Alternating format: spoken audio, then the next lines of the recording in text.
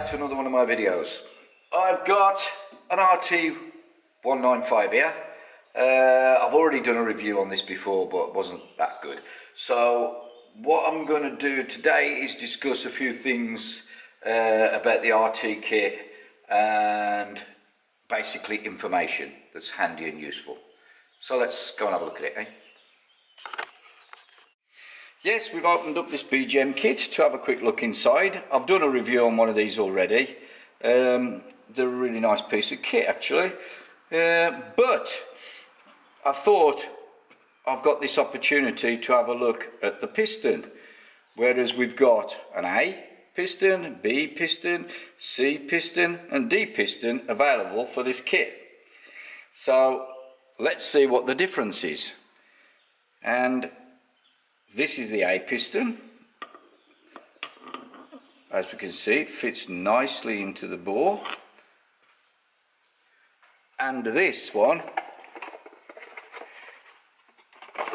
which I'm going to bring over now, is a C piston.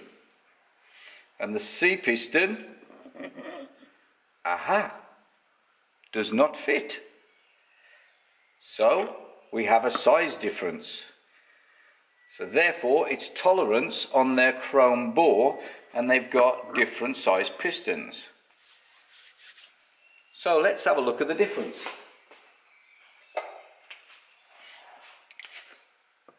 So I'm going to do this in imperial, even though they're metric, but because I like working in thousandths of an inch.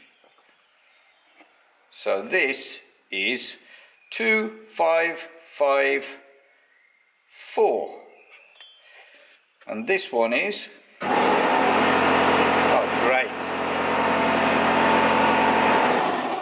shut up, right,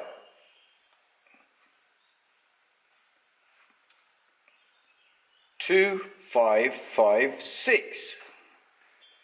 So we're looking at 2,000ths of an inch. So we've gone up 2 sizes. So that's each size is 1 thou.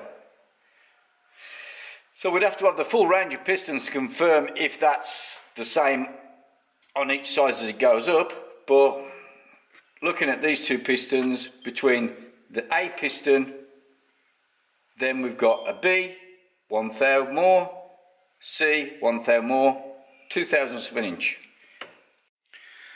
Okay, here's basically the kit, what we've got here.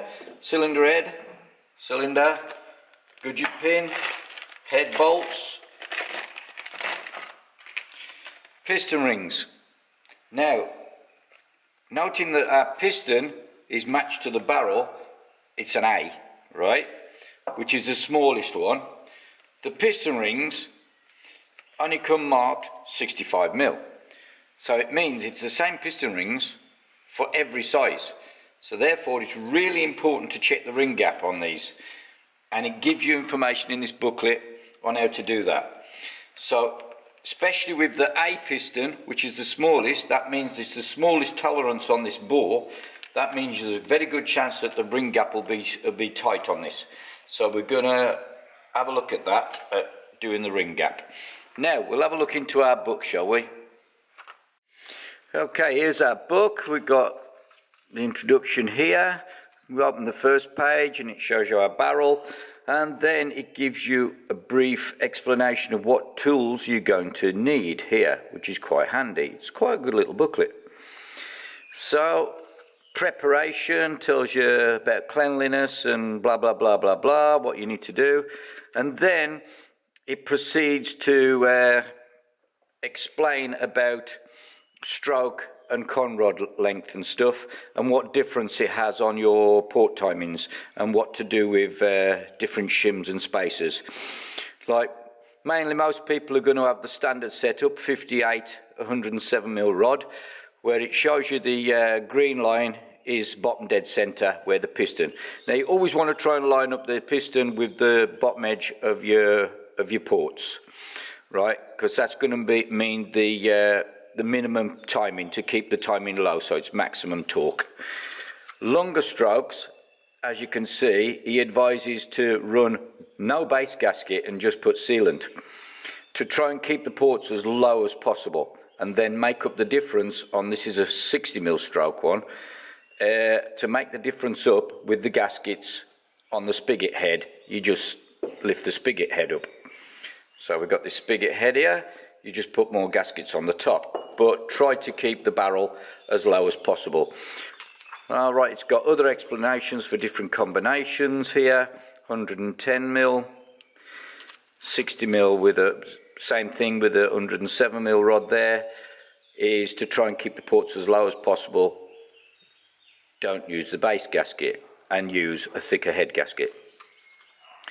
So there's a lot of these we'll go through, and then it comes to a little explanation here on how to do your ring gap. So it's simply put the rings into the bore, push them down so they're square with the piston, use the piston to push them in a little bit, down about 10-15mm, and then put your feeler gauges in the gap, each ring individually, and check the gap. And the gap needs to be between 10 and 15 thou, or 0.25 to 0.4mm on assembly. So that's pretty good information. I like that. It's good.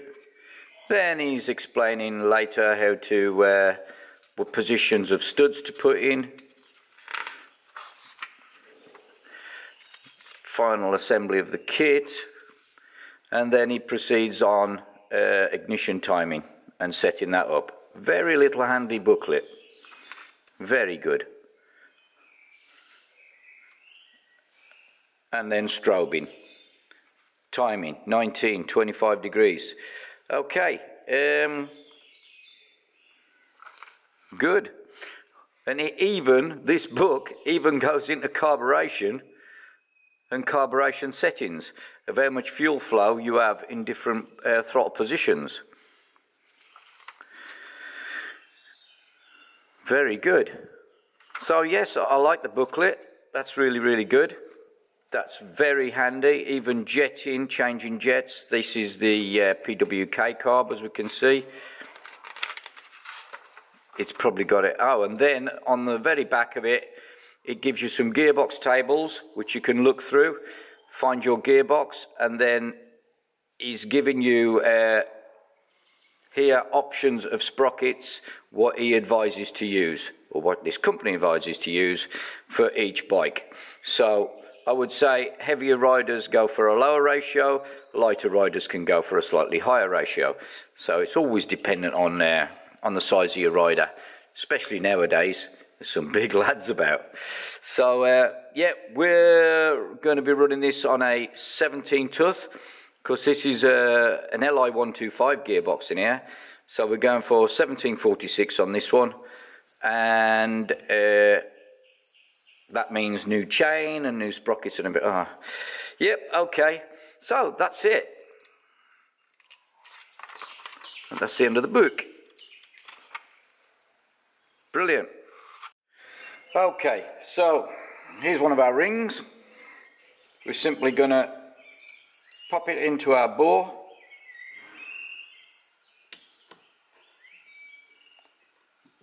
Thusly, and then we will slide it down with our piston.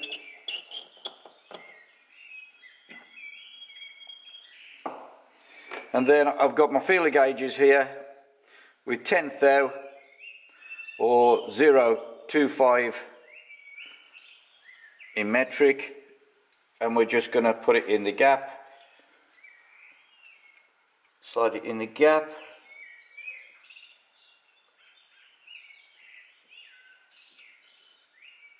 and it just fits in nicely. So that one looks to be okay within tolerance. We'll check up to see what it actually is. Okay, 11 thou. No.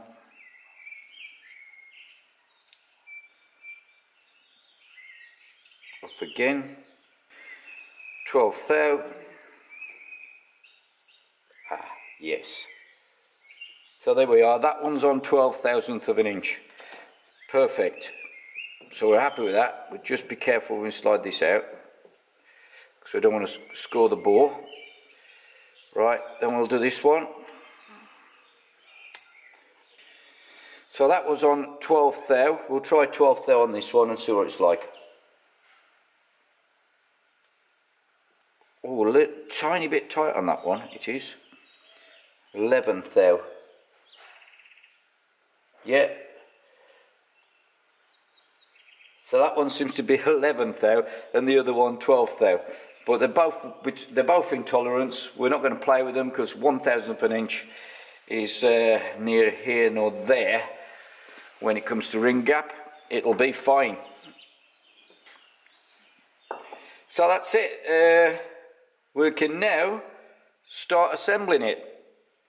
I hope you've enjoyed this video, that little explanation. Very important to check your ring gap and make sure it's within tolerance. Right, I hope you enjoyed that little video.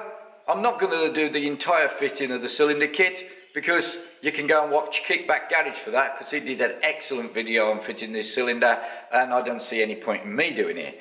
But I just thought I'd go through a few points there about the instructions that it gives and that. It's quite interesting, and my opinion of the kit, great kit. Well done, Mr.